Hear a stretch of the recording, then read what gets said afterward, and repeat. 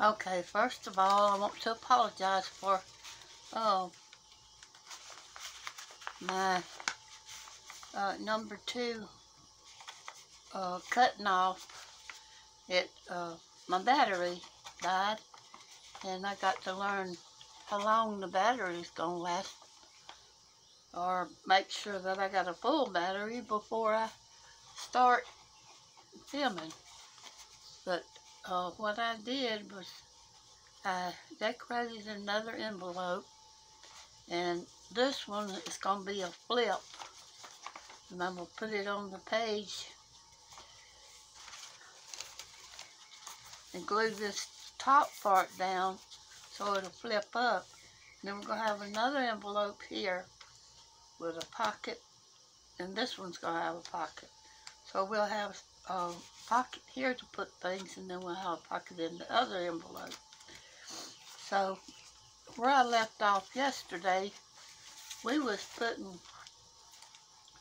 pages in this envelope where where we had the pages already set in. And then we need to decorate this up here. And I thought, well, before I knew it, that the video had cut off, I put my envelope over here, and not sure right now what we're going to do with this one, whether we're going to leave it open or where we're going to seal it and just use it as a pocket. But we'll have to decorate this part and this part. And I want to do this whole sheet with you, and then you can take it from there. And if you want to make you a whole journal of envelopes, or just use one as a sheet in a journal, then you'll know what I'm doing, or you want to do it my way or not. I'm going to put a piece of burlap up here.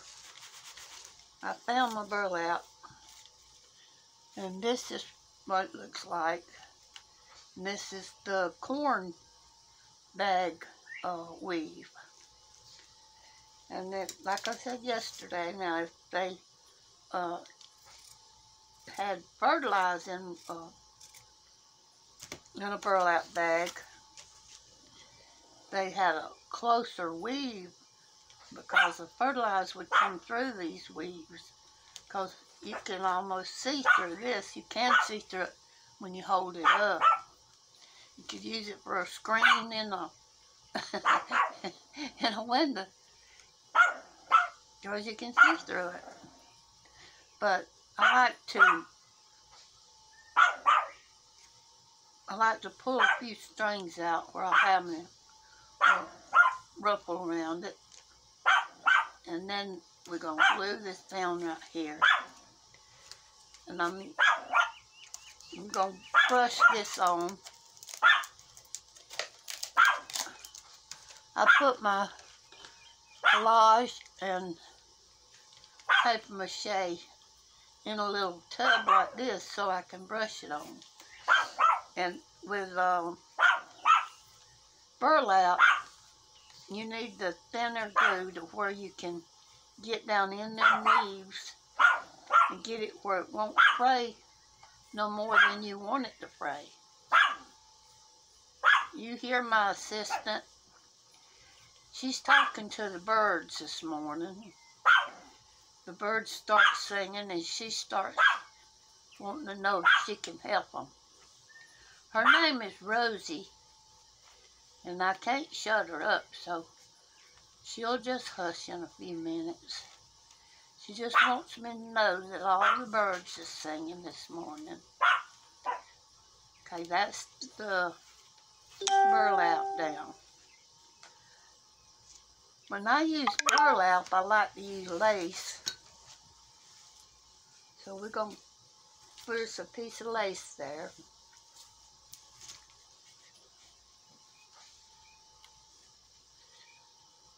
When you layer, always make you layer on top smaller than the one on the bottom so you can see. You want to be able to see every layer. That makes it prettier.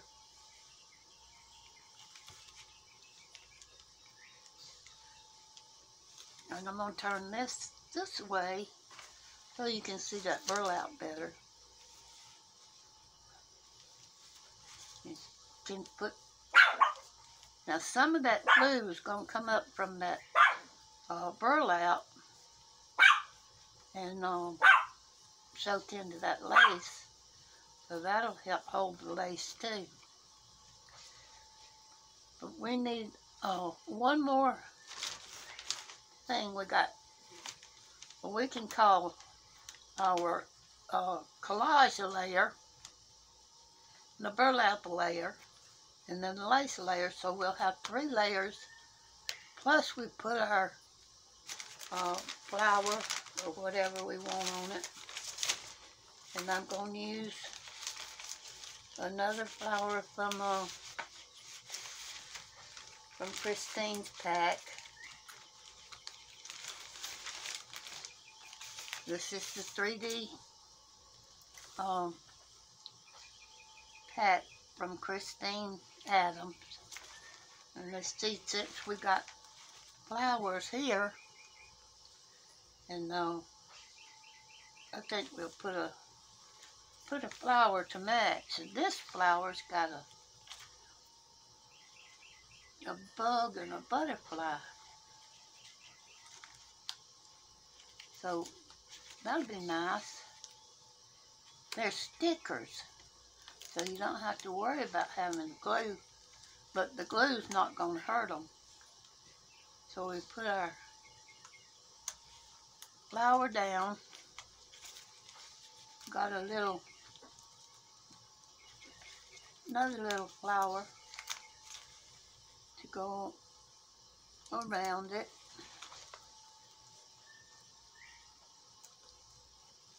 I'm going to have to put something down on it to hold it so that, because with the burlap and the lace, it's hard to keep it down to start with, but it'll stay down. It's because I used that thinner glue on them.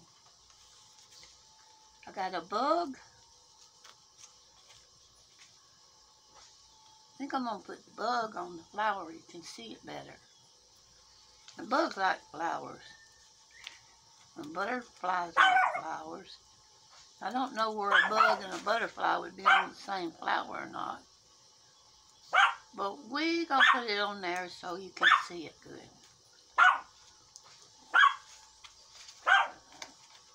And we're going to call this page finished on this side. But now on the other side we'll have, we'll decorate the bottom part of it. And then, I think I'm going to glue this and make a pocket out of the envelope.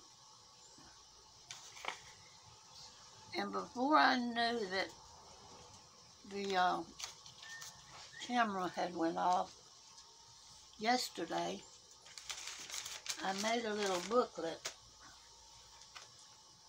a little book.